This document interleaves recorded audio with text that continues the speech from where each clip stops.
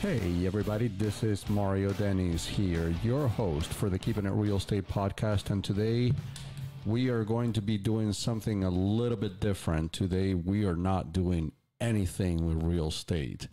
I have my good friend James JT Taylor, who is my old boxing coach. He owns a boxing gym and is a partner in a mixed martial arts gym in town. And we're going to be talking about fitness and working out and shit that has nothing to do with real estate, hopefully, because that's the goal, is to do something a little bit different for the audience. How are you doing, man? Doing pretty good. How about yourself? Yes, sir.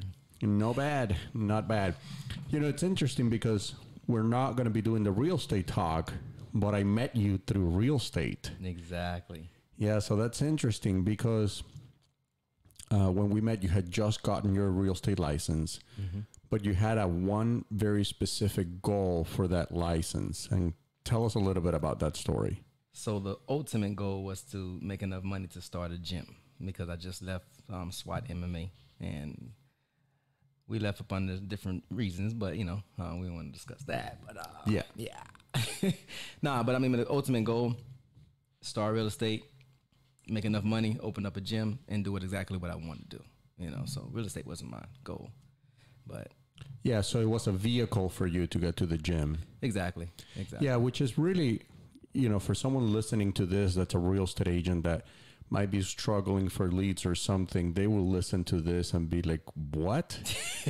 Because when I met JT, we were both coming into the same office at the same time, and JT knows everyone in this town. Like, this dude literally puts his hand up anywhere and there's 20 people that know him. So in a matter of a couple of years, you closed a few $1 million worth of business, made all the money you needed to open your gym, and you were like, okay, I'm done with real estate. That's crazy. Yes.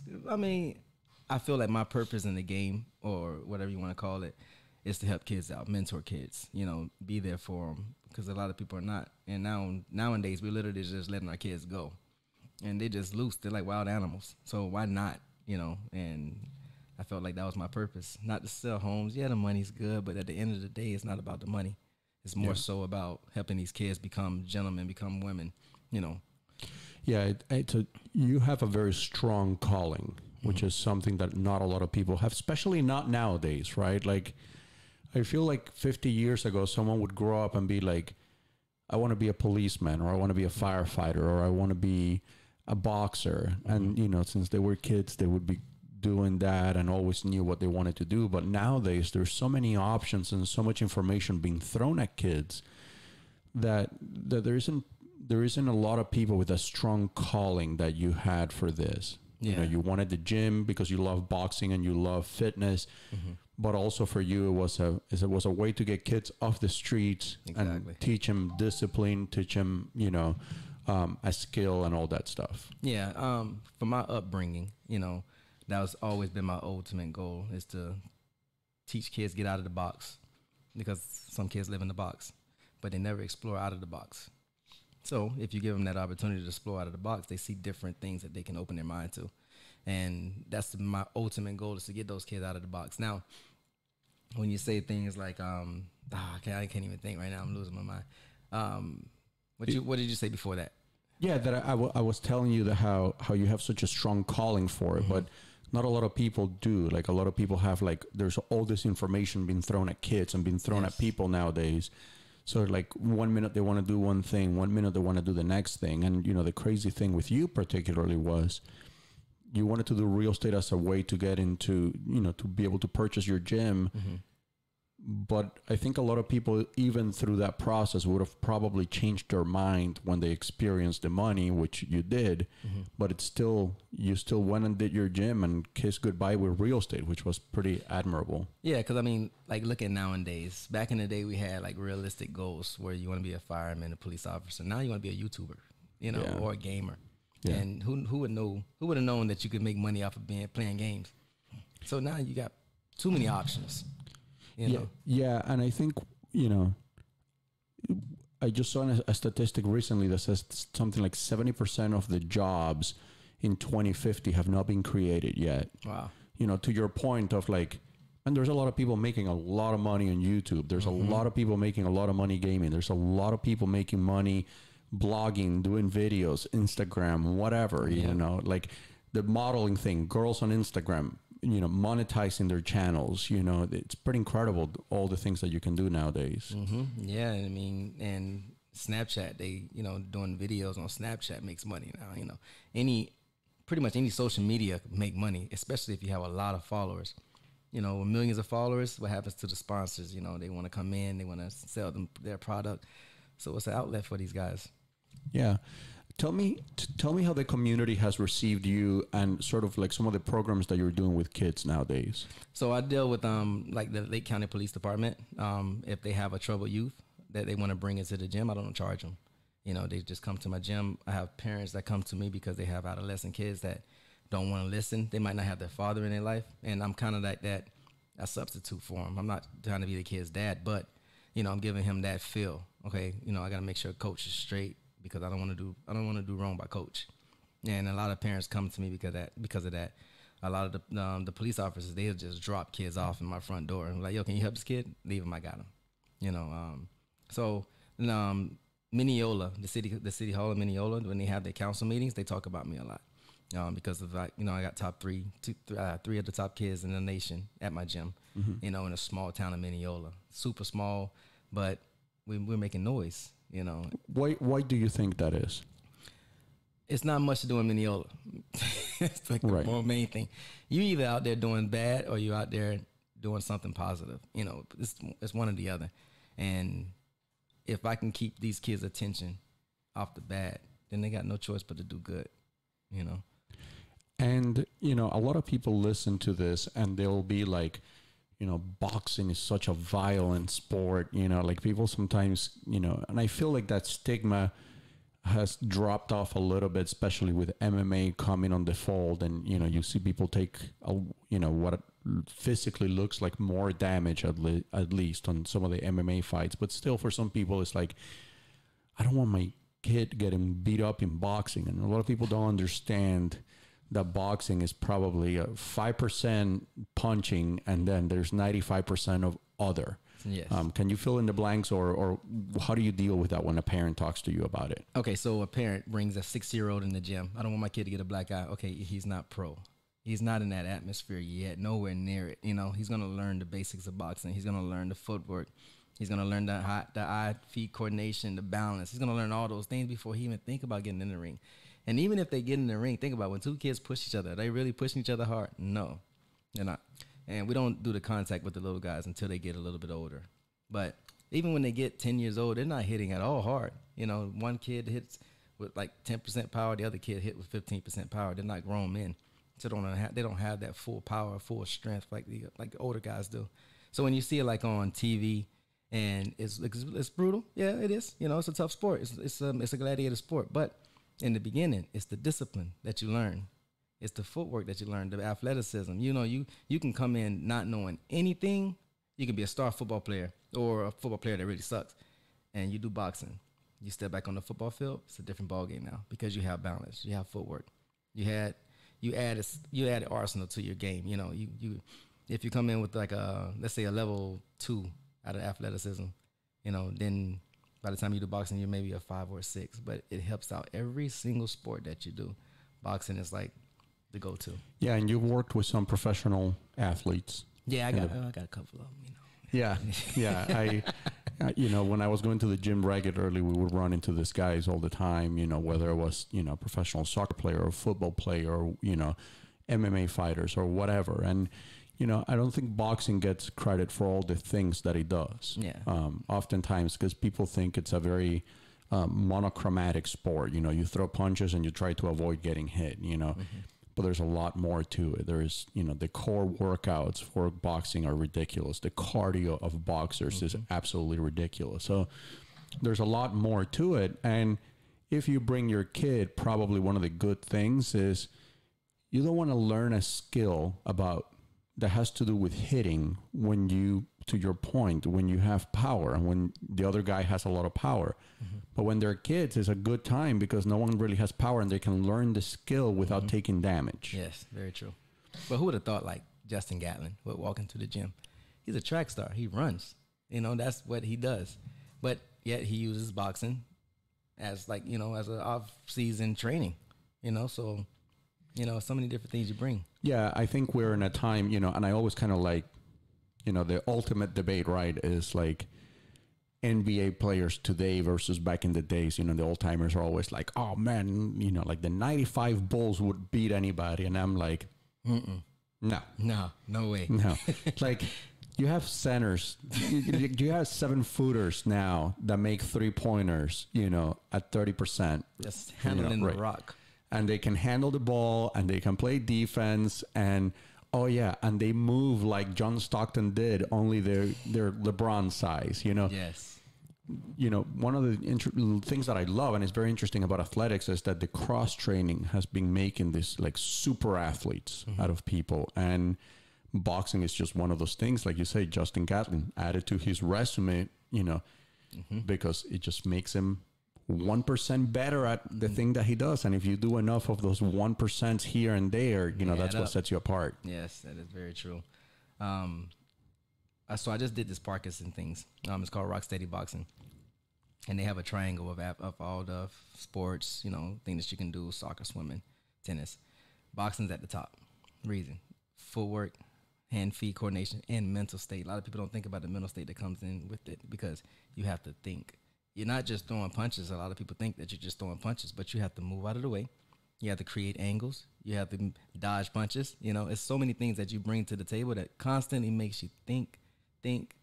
Plus, you got to move. Plus, it's so much, stuff to it. Yeah, and that's one thing that I love about what you do is, again, there's that stereotype that is such a simple sort of monochromatic thing, and boxing is anything but. And that's why it permeates to other sports. And I wanted to talk to you about the Parkinson's thing because I saw you post in social media working with some Parkinson's patients. Can you tell me a little bit about that program and kind of what are some of the benefits that you're seeing and your patients see, and how the whole thing works out and it came about? Okay, so I had a client that came into the gym. They had Parkinson's. They was referred from a chiropractor, and he's like a level 5, very high on the Parkinson's. But before me, he didn't do anything. He would sleep, eat, wake up, sleep, eat, wake up. So he was basically going down real fast. His wife, which they're like cornermen. She brought him in, said, supposedly there's a thing that says Rocksteady can help. So can you do mitt work with him? I said, yeah, of course, So obviously it's a slow pace. Very, very, very, very slow. But as the weeks started going on, he started progressing. He started getting up at 6 o'clock in the morning. He started mowing his grass, washing his cars, washing the dog. He started doing way more things. So he went from like a level 5 to like a level 3 fast within a month. It's just something to keep him active. And boxing, not, Parkinson's is more neurological. So boxing is, you got to work your brain. You got to move your feet. You got to move your hands. You got to have a little bit of balance. And Parkinson's knocks off your balance.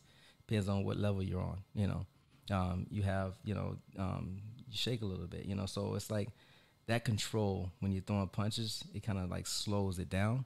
It's not necessarily, it would never prevent it because Parkinson's, there's no cure for it. Sure. But it slows it down completely. Not all the time. Some patients are different from others, but it helps in like tremendous ways. And then just an overall experience in themselves, make them feel better about themselves, confident, like, I can do this.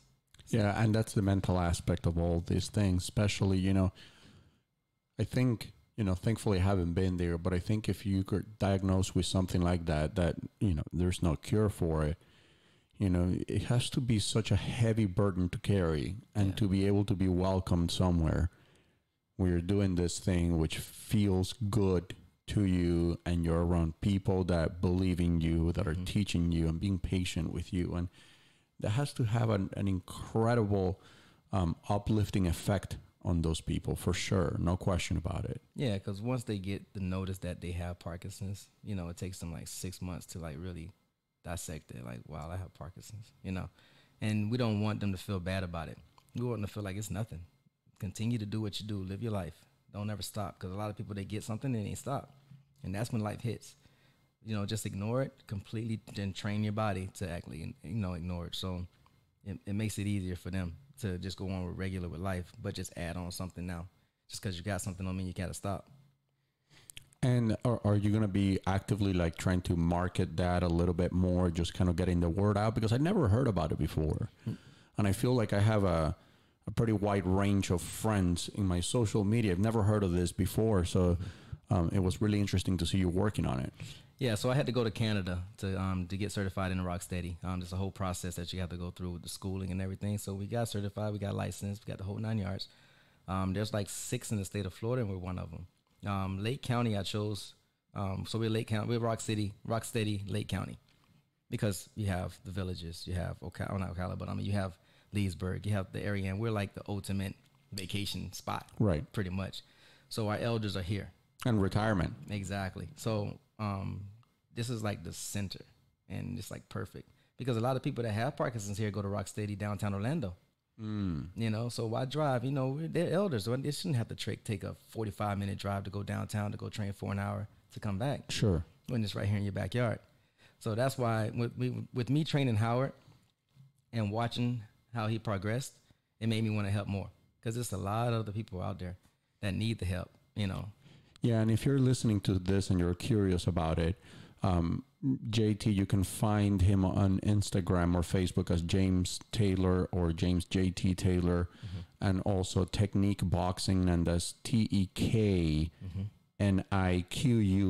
Boxing. Yeah. And there's videos of how you're working with these patients, amongst many other things.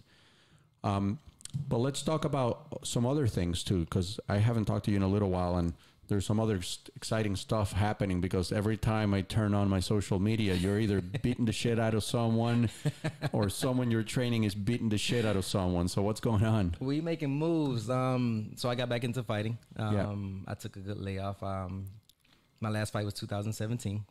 Before that, my layoff was 2009. That's when you had surgery, right? Yeah, I had appendicitis. So that kind of knocked me off of it. But that really got me into the training aspect. So with my injury, it stopped me from fighting, but it allowed me to show people my skill and teach people my skill. And that's where technique came alive. Yeah.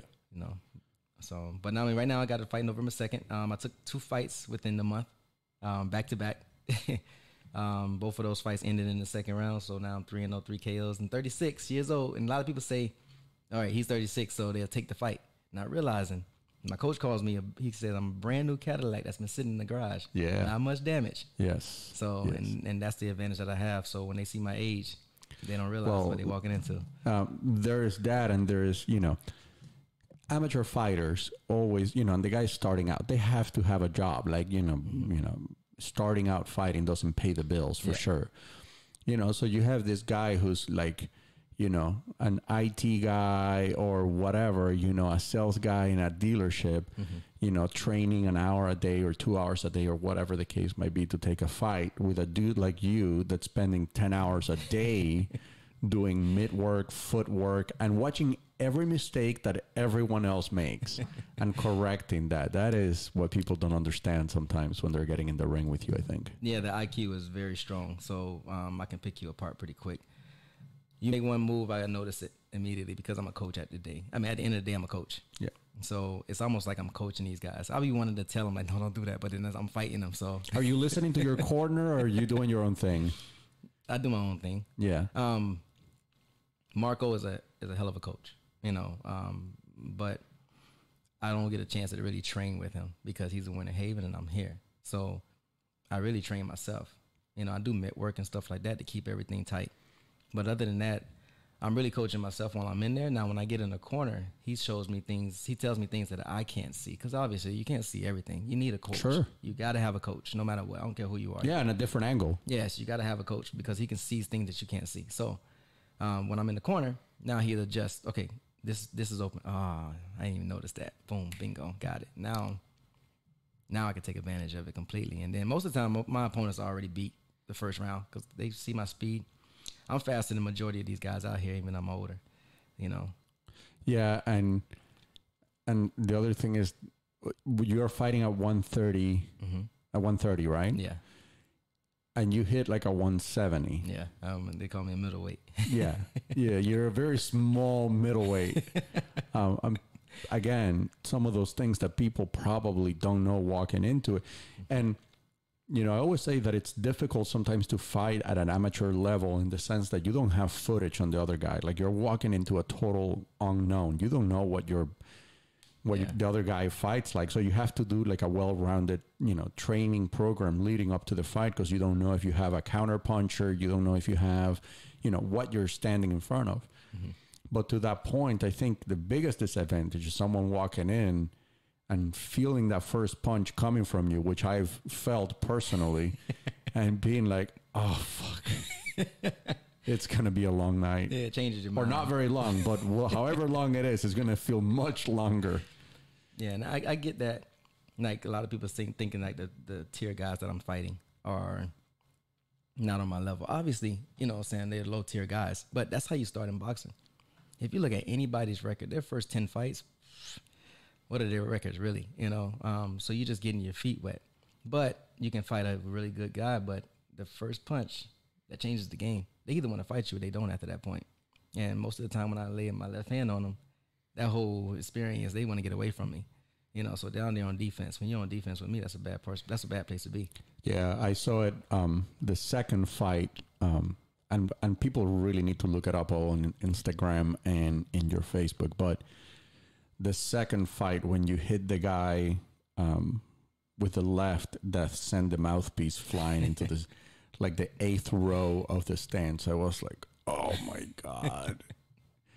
It caught me by surprise too. When I hit him, boom, I look for a second like, whoa. And then I'm thinking mouthpiece out, teeth are vulnerable at this point. You know, teeth are, I'm trying to take the two fronts out. Yeah. I know it's a bad way to look at it, but when you're in the ring, that's what you're there for. Yes, you're there to do a job. Exactly. When you're in the ring, I don't look at the referee as a person that's stopping the fight. I look at the referee as like the person to save your life. Yeah, that's his job. My job is to take you out. His job is to make sure I don't completely take you out. Yeah, you know. So yeah, I mean, and you see sometimes you know, we've gone sometimes to the amateur fighting. It's, you know, especially when I was at the gym, and one of the things that you notice sometimes when people are new is that they get on the ring and they're always kind of like paying attention to the ref. Like they think the ref is another competitor on the ring. They're always like, you know, they'll land a couple hands and they want to look at the ref to see what he's going to do. And it's like, don't worry about it. Just do your thing. If he has to jump in, he'll make himself noticed. Exactly. That's the referee is blind to me. You know, there's no other person in the ring besides my opponent. And you know how they say, like, you're nervous. Yeah, you're nervous on the outside, but as soon as you get in the ring, you're home. I always tell my guys, as soon as you get in the ring, you're home in the four corners, period. So you should not be nervous. And the referee is the last person you're worried about. You're worried about your opponent, because the referee is either going to pull you off or pull him off. And don't be the guy that's getting, you know. Yeah, and I think that's a good lesson for anything in life. Like, if you have a goal, kind of block away all the distractions and just go for the goal. And if something so major has to get on the way, it'll make itself noticed. Like, you don't have to be paying attention to him for a subtle movement. He has to jump in. He's going to jump on your back if he needs to. You know, that's their job. You're a lefty, but you're a southpaw lefty. The same thing. Southpaw is a lefty. Yeah, you're a southpaw lefty. Yeah. So that's kind of unusual when you are on the ring, you know, because I see everybody when they see your stance, like the guys that you fought, they seem to be like out of sorts at the beginning. So, they don't know how to deal with that. Now, okay, so I'm southpaw, and it's 10% of us. Now it's a lot more southpaws are coming out, but there's right-handers now training themselves to fight southpaw. Right, that's what I meant. Yeah, so you're a natural southpaw. Yeah, I'm a natural lefty. Yeah. So literally, when I say it, my sports side is on my left side, my brain, my business side is on my right side. So I write with my right, do sports with my left. So, but it's difficult to fight a southpaw, even for me. You know, even left-handers versus left-handers, because we're used to going one direction, and that's on the outside of the front foot of the right-hander. But right-handers fight right-handers 90% of the time. So when they finally get in front of a southpaw, they move in our direction, which is the wrong direction you're supposed to go in, and it's an advantage for us because we're used to it. So yeah, it becomes self-evident. Yeah, when the first couple of lefts get uncorked, that you see people like, oh, that's the hand. Yeah, yeah. They find out and they don't have an answer for it. Mm-mm. Yeah, I mean, I imagine a lot of these guys, they probably sparring and they never even seen a left in front of them. Only 10% out there. So, you know, Yeah. how often are they really training with a guy like that? And even if they are, they fighting with 16-ounce gloves when they spar. You know, take half of that glove away What from size gloves were you at the last fight? 8 ounces. Oh, wow. That's a small glove for boxing. Very small glove. And it hits hard. That's a very small glove. So, yeah, it's like a brick. When you put the wraps on with that glove, it's like, it's so tight to your hand, it almost makes your hand numb. And when your hand goes numb, you can't feel how hard you're hitting. Are you training with small gloves? Yeah, I do mitt work with 8-ounce gloves. Yeah. So like when I do bag work, 16 ounces, spar with 16 ounces. But when I do pad work, mitt work, all 8 ounces. Because you want to get used to the impact, movement, slipping punches. Make sure you have the right size gloves on. Because if you do it with 16 ounces and you switch to 8 ounces, Timing's going to be off. way off because the speed is different. Yeah. You know, so. And you're also working with some MMA guys. Yeah, I have my main guy is Julian Williams, J Smooth Williams, which is fighting this Saturday in Kansas. And then I also have What promotion is he fighting with now? I don't know the promotion. It's like a guy that used to fight in the UFC. Okay. So it's his promotion, and he's the main event. So I wonder how that's gonna work with him, because it's gonna be like, if the show goes to crap, and then you got to fight at the end of the show. It's like, yo, you. Yeah, it's a bad day to get your ass whooped if it's your promotion and you're the main card. No, man. I hope the show goes well, but at the end of the night, he got to fight my guy. Yeah. And it ain't gonna go well for him because we already got the game plan down. But you know, at the end of the day, we want a good promotion. Yeah, Julian's a beast. He's such a smart guy. And so underrated. Ever since the first fight that I saw him fight in was in Russia. Yep. It's when you guys went to Russia in 2015, 2016 maybe? I think 15? I think it was like 13. Yeah. Orenburg. I remember when you went to Russia and it was over quickly. Yeah, we wanted to get out of Russia, so we wanted to finish it fast. Russia was a place that nobody should go. But no offense to anybody that's Russian out there. Russia's tough, bro. Yeah, it's tough and it's intimidating, I'm sure. Yeah, it's you're half a world away. You don't speak the language, and you're there to beat the shit out of one of them. And they're one of their best. One of their guys that's like he was number one in their nation for wrestling, and we beat him at his own game. You know, so and they all talk like mobsters. So when you sit next to a guy, you just, can I get a coffee? Yeah, big. What? Hold on, what? Coffee. Yeah, that's gotta be pretty odd. And he's had a few fights since. Julian is just, again, super smart, super high IQ guy. And who is he training with? Jacare Souza, Platinum Mike Perry, Alan Patrick, Alex Nicholson, Philly Fresh that just got inside the UFC. Yeah. You know, I mean. And Adolfo, you know, like you got the best grapplers, strikers in the building right now. But Mike, and people that haven't seen Jacare in person, they may not understand the size human that he is. He is huge. I remember the first time I met Jacare, I was like, geez, this guy is like, he's about 220. Yeah. I mean, brolic. Like but he wasn't 220. He was like he was 215 when I met him. Yeah. But he looks easy 220. Yeah. Easy. And he hits like a tank, but he never had striking. He had the ground game down. Yeah. And that's when we started working. So yeah, and he's become a really good striker. His last 4 fights, he did really good at striking, but you know, at the beginning, this is my thing. You don't have it? Fine, we'll teach you it. We'll get it right. But always go to your number one. You know, and he's been winning with the striking, but the fights that he lost, he should have grappled. You know, he should have used both of his things at that point, but he just really wanted to knock people out and just trying to get them out of there. But seems like it would be fun. Yeah, because I mean, like Chris Weidman, when he knocked him out with a forehead punch, which is the hardest part of your body. You know, you knocked him out, you punched him in the forehead and you knocked him out. I mean, you hit hard. Yeah, no, I mean, in person, like his hands, it's just like he's just a big human. Like hands, shoulders is just like, and he's solid. The pressure. From hearing the guys around me that, you know, they do the grappling and jiu-jitsu and everything, the pressure of Jacare is unheard of. And now Rodolfo, you know, Vieira, his pressure is identical to Jacare, if not better, because he's a 5-time national champion in jiu-jitsu. Their pressure together is unbelievable. And Julian pressure matches them. So, Yeah. when you look at like Philly Fresh that's getting this Iron sharpens iron. Exactly. That's why Philly Fresh's jiu-jitsu is superior now, you know what I'm saying? Because he's grappled with such great guys, and Platinum Mike Perry, he's a striker guy. But nobody's ever seen him grapple. But this dude can grapple too. And he has no reason to show it unless he's on that ground, but nobody's handling his striking because he's a strong guy. Not too technical, but man, listen, power-wise, if he touch you, it's over. Yeah. With Jacare, the same thing. Jacare is getting stronger with his striking. But at the end of the day, we want both. We don't want just you to be a striker. Obviously, you started the game as a jiu-jitsu artist. And that's the thing about MMA, right? Like, there's so much evolution on that sport, you know.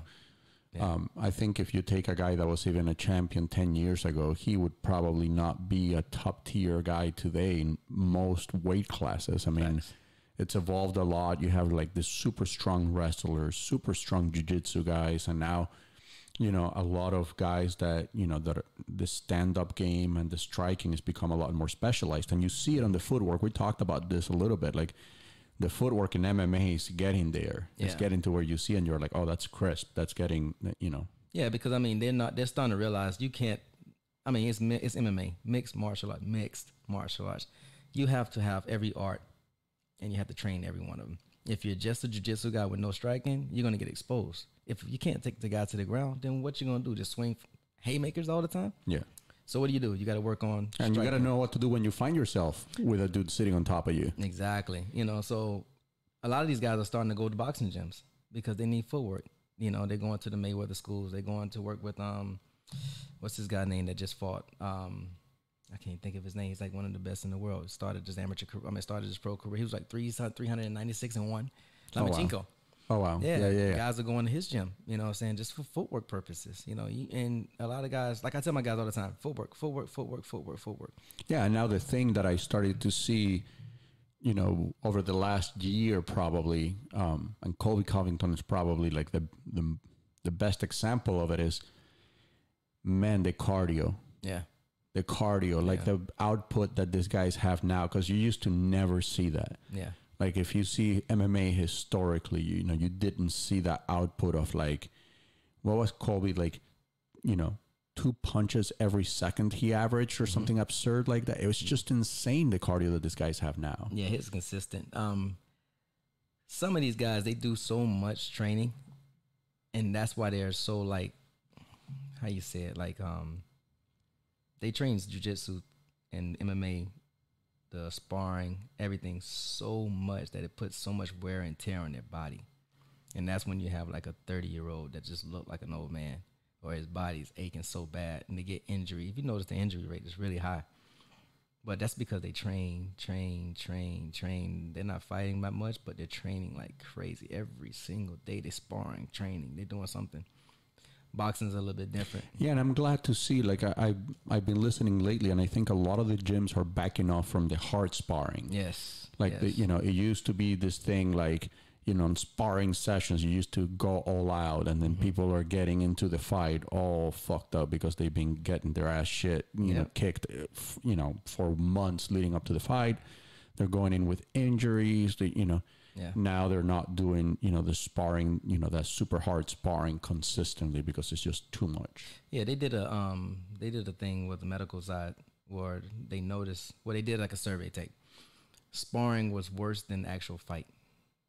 Like, if you're sparring 24/7 and you only fight once every 2-3 months, you're getting your damage in the sparring.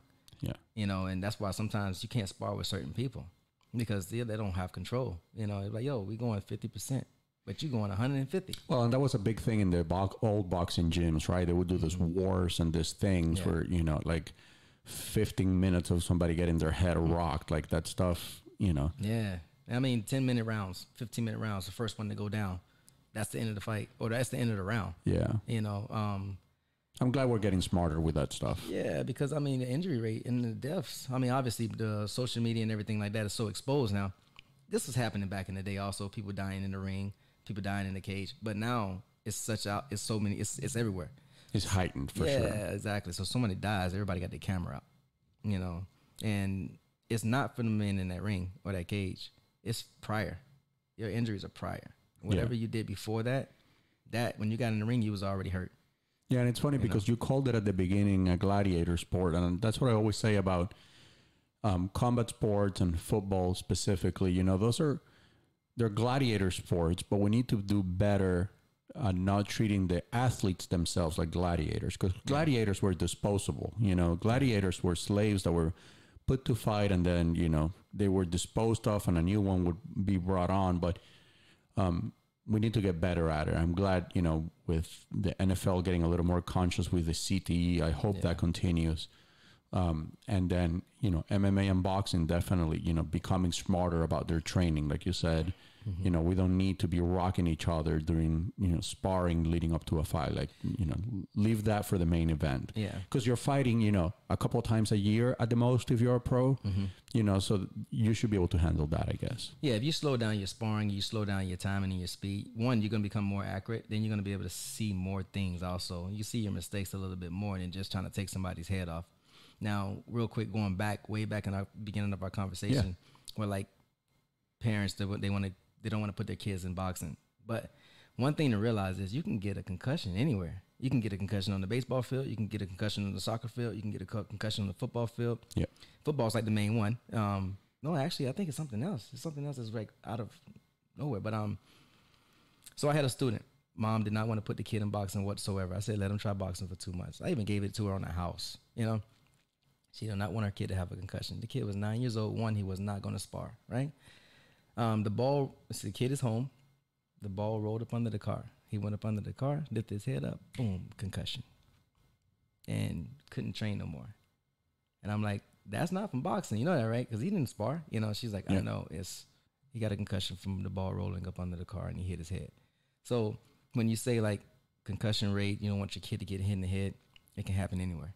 Yeah. The last thing, what I would want is my kid to know some kind of a self-defense to build his confidence, whether he's competing, whether he's sparring or not. He has a self-confidence inside of him now that he's like, I'm capable of doing this and handling myself, you know? Yeah, that's the thing. You know, and I spent all of my life in martial arts at the beginning and then, you know, as an adult in boxing with you. And, you know, with the discipline and all of that comes, I think there is genuine value for a kid to experience that kind of physical adversity in a controlled environment, because you never want your kid to ever have to get into a confrontation anywhere. But if he does, you don't want that day to become the first time he's ever experienced another human touching them. You know, you want people to be able to get out of that. I mean, and people will have different opinions on it. I get that. Yeah. But for me, it was always very valuable to have that experience, to know like, oh, I know what that feels like. Yeah. And like the self-defense. The self-defense classes drive me nuts because you do one class. What are you going to get out of that? Right. You know, because when you actually put it in real life, somebody run up on you, you did one class. You think you're going to remember all of that? Yeah, no, it's muscle memory. You have to, repetition is key. Exactly. You know, repetition is key for anything. Yeah. And then, you know, muscle memory doesn't go anywhere. You remember. All it takes is that one flick and then it turns on. So it's going to be your natural instinct. But if you don't practice it, it's not a natural instinct. So it's something that you got to do on a consistent basis over and over and over. That way, you know, your natural instincts kick in. Boom, you're good. Yeah, and someone also listening to this that thinks all you do is boxing, that would also be wrong to assume. Because you work with a lot of adults, you do a lot of personal training, you do one-on-one classes, and you do group classes for people that are looking for weight loss or other fitness goals. Tell us a little bit about that. So yeah, I'm a personal trainer. I love results. That's like my addiction. So I'm like the result dealer. Like you have drug dealers out there, I'm the result dealer. Yeah. That's my ultimate goal, is to get your results, because when they say you get results, what it does, it becomes addicting. And when it becomes addicting, you want more. You want to see more. And I mean, nowadays we're like the worst country for, you know, health. Because isn't it crazy? Like if you split humanity, like for 97% or 99% of humanity, so if you take all humans that have ever lived, the thing that we had a problem with was finding enough calories to stay alive, because there was no refrigerators. There, you know, you had to hunt, and that meat would go bad after a day or two. So, you know, then you'd be back to square one.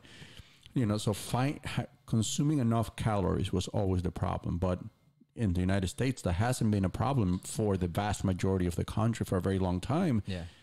So we're in this weird situation where it's the opposite. We got it too good. Yeah. I mean, like if you go overseas, like when we went to Russia, the plate that they gave us was like super small portions. I'm like, oh, this is it. You got to give me 2 or 3 more of these plates. Yeah. Compared to what we do here. Well, that happens, my mom comes from overseas, and when we go to a restaurant, she's always overwhelmed, when they put anything in front of her. And I'm like, yeah, it's normal. It's the norm. Yeah. I mean, your plate consists of 1,500 to 2,000 calories in one meal. That's way too much. You're supposed to be consuming. You want to lose weight, 1,500. That's my thing. That's the way I choose to push my clients. But every trainer has their own way of training people. My thing is 1,500 to 1,800 calories a day. But make sure you put in the good food in your system. Right, because that's the other thing. One of the problems with calories has always been that this assumption that, the 200 calories from a bar of chocolate are the same as the 200 calories if you eat, a couple of bananas. Yeah, they're not. It's completely different. I mean, obviously fruit is natural sugars, but, and they digest a little bit different in your system. But, it's so many different things you can do that works for you that might not work for me. And that's what people have the problem with a lot of times. No, I'm going to do what she does. It might not work with you. Or getting fixated on the scale. That's the other one, right? That people do a lot. Listen, you got your bone has a certain mass. Bones, muscles, the whole 9 yards. So stop looking at weight and just look at your, me, I always tell people to find something that's the tightest thing in your closet, put it on every Friday. And when it starts getting looser and looser and looser, start looking even better, forget about the weight, because muscle and fat, you'll lose a little bit of fat, but you gain muscle. Next thing you know, I gain weight. Yeah. Well, I'm sorry, muscle weighs more than fat. Yeah, exactly. Yeah, so stop watching the scale. And how do your clothes fit? Oh, they fit great. Yeah, and one thing that I liked about training with you a lot was you would do a lot of sort of like different type of training. So there was never that muscle memory with the exercises. Like if you do the same thing all the time, your body kind of gets used to it and learns how to deal with that difficulty. And with you, there was always something different. So it was always like your body is always like, oh, fuck, something new again? Shit. Like I thought we had, we've been doing this for 5 years, man. How do you come up with a new thing after 5 years? Yes. And then it's not all the time. Like I was telling the client yesterday, I said, do 10 minutes on the treadmill, 10 minutes on the elliptical, 10 minutes on the stairs. The next day, 10 minutes on the stairs, 10 minutes on the treadmill, and then 10 minutes on elliptical. I said, just constantly mix it up, because your body knows. It's like, obviously, our body's like amazing. So it knows what we're going to do before we do it. I mean, not necessarily before we do it, but when we start it, it's just like, all right, guys, we know what we're doing here. Yeah. Grab a hold and just move. But then when you change it up, if you walk in the treadmill, if you switch it up and run backwards on the treadmill, what happens? Your body just like, whoa, this is different. Now we're working different muscles here. It's the little detail stuff, muscle confusion. Confusion muscles as much as possible. Never stay on the same thing. You can do the same thing, but spread them out and mix them up, and add something to that workout also every single time. Yeah, when you're doing the weight loss stuff, you incorporate some boxing, but it's mostly going to be just mid work, bag work, that type of stuff, right? Yeah, like so if you're doing like personal training with me, I add a lot of mid work. We train, we lift weights, we do the normal, I want the mid work for that way it's confidence that you're building. And it's like the more you do it, obviously you get a little bit of self-awareness, self-confident, it's a self-defense also. And you're learning a skill, so your mind is firing up. Exactly. It's very different, because I remember we talked about this always when I was training, like, I'll do a lot of the, I'll do box jumps if you want me to do box jumps, but we need to incorporate something where I feel like my mind's getting stimulated. Because my mind, when we start doing box jumps, my mind would go into like this hibernation mode, like, oh, okay, we're just fucking jumping on the box, click, we're checking out, But when you're doing mid work, is a different world, because you're having to think about it all the time. Yeah, the constant movement, the angles, and I don't just sit in front of you. I make you turn, move, roll, catch punches, grab your ear. Right. Not to mention, the occasional pop in the head will definitely get your mind working if you weren't working before then. Yeah, I mean, a lot of people try to cheat on the moving the head, and I just tap your forehead. Eventually, it's like a mosquito. You'll get annoyed, and you'll eventually move. Yeah. So if I'm constantly doing that, throwing it at you, you're moving, and you're making me stay in front. Plus, if you fall off balance, what are you doing? You're working on your balance. So you're learning not to fall off balance, and you're learning to use your lower center of gravity. Are you spending more time in the Winter Garden gym or in the Mineola gym? Mineola, that's my baby. You Yeah. know, Fusion Excel is Julian and Edwin's baby. You know, Yeah. we all three of us own it, but that's their baby. You know, like Technique Boxing and Mineola, that's my baby. You know, that's me by myself, and that's my go-to. That's where I spend majority, like mornings and nights, except Tuesday and Thursday. I'm over here at Fusion Excel and Ocoee, just to give them that mix-up. You know, because each one of us brings something different to the table. Me, boxing, striking, plus I'm a personal trainer. Julian, jiu-jitsu, striking, plus he's a personal trainer. Edwin, striking, plus he's a personal trainer. You know, and we fuse together. That's why we came up with Fusion, you know. Yeah. So. What you said you have a fight in November. Any other traveling for the rest of the year? So Friday I leave out to Salina, Kansas. Okay. I come back and I start getting ready for my fight. October 5th, I'm going to Columbus, Georgia for another MMA fight that's going to be on UFC Fight Pass with Rashawn. And then I come back November 2nd, I fight at the Yingling Center in Tampa. And then in 2 weeks after that, I'm supposed to be going to São Paulo, Brazil. I can't tell you who might be fighting. Yeah. But it's almost done deal. Good. And I definitely wanted to talk about another thing before we get done with it, because you work a lot with kids, and like you said, you have some of the top kids in the nation now at your gym. Tell us a little bit about them, kind of the age brackets, and all that good stuff. All right, so we have Pretty Boy Los. He's 14 years old. He's a 95-pounder. We just came back from the Nationals, and he got second place, so he's number 2 in the nation. Incredible. Yeah, incredible. he's The way he moves is incredible. Phenomenal kid, bright. He's gonna be a scholar, man. He's great, man. To me, he's one of the most skilled guys that I have, because I can put him in any position, you know, and he'll get through it. Gabriel, Honey Badger, we call him, because he's small. You look at him, oh, this kid's nothing, but you know, Honey Badger. Honey Badger's not scared of nothing. So he's number 8 in the nation. He's been with me 7 years. Carlos has been with me 8 years. And Carlos's brother Joshua, Latin Bomber, he's been with me 9 years as well. And Joshua's number 9 in the nation. I mean, all 3 of these kids, they met me when I first opened up my gym. You know, so Carlos and Joshua, and then Gabe came a year later. But they've been with me ever since, and literally they call me dad. Yeah. You know, because they like my sons, literally, you know, and they always with me 24/7. So to watch them grow as, you know, from 7 years old and up, and to see where they are now, I mean, they're doing great in school. They're AB honor roll students, you know. I imagine, I just don't know how to even think about if I wasn't in their life, you know, because their dad is not in a good position and stuff like that. Their mom is trying her best to keep them guys, you know, on the straight path. But with me in there, it helps out a lot. Yeah, of course. And all that discipline instilled in boxing and discovering new skills and discovering you're really good at something, all of that really helps the formation of a young man or a young lady, because you've had a lot of girls come through your boxing school and fight and be amazing also. So yeah, Jordan Warning. Yeah, so it's not for your boys only. There's plenty of girls that are out there at technique boxing for sure. Yes, I had a female Jordan. In fact, I would say most of your personal training with adults, would you say is mostly ladies that go for that? Yeah, mostly females. Yeah. Especially with the personal training. Yeah. Which is a good thing. You know what I'm saying? I would like my guys to get out there too, because we have some heavy-set guys out there that think they just, you know, I just lift weights, you know, I'm just big, you know. Yeah. But I mean, I think it's good for anybody. I think it's the women especially, because I do add boxing in it, and I want them to know it. I don't just hit mitts. I teach you it. Yeah. I make sure you know it, because I can't just hit mitts. I'm a teacher. Right. I want you to do a full-blown combination, and if I throw a punch at you, I want you to be able to react and counter me. Yeah. You know, and sometimes you can hit me, and because I want you to be able to see it. It's real life.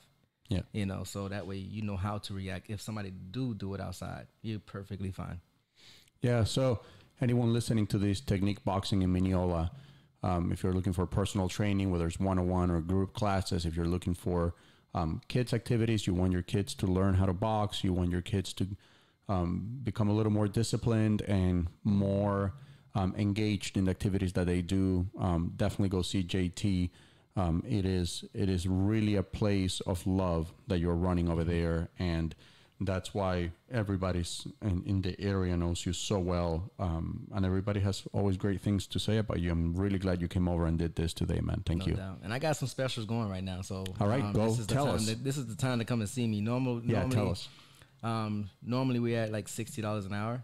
Right now we're like half off, $35. Because we want to be able to reach out to more people in the community and get people in shape. Because I want the city of Mineola and Claremont to be in shape. Mm-hmm. Let's get everybody in shape. Let's just change the game a little bit. Let's show our youth that we still got it. And our youth look up to us. So if they see us doing this, what's going to happen later on down in life? Yeah. They're going to follow our suit. They're going to do the same exact thing we're doing. So why not get out there and show them how the ropes work? So that's why we're going at a lower rate right now. Yeah. Just to get more people in the door. Very good. What's your phone number? 407-715-3648. Website www.techniqueboxing.com. And trust me, guys, we're a big family, man. We keep it like that. We keep it real. Thank you so much, man. No doubt, man.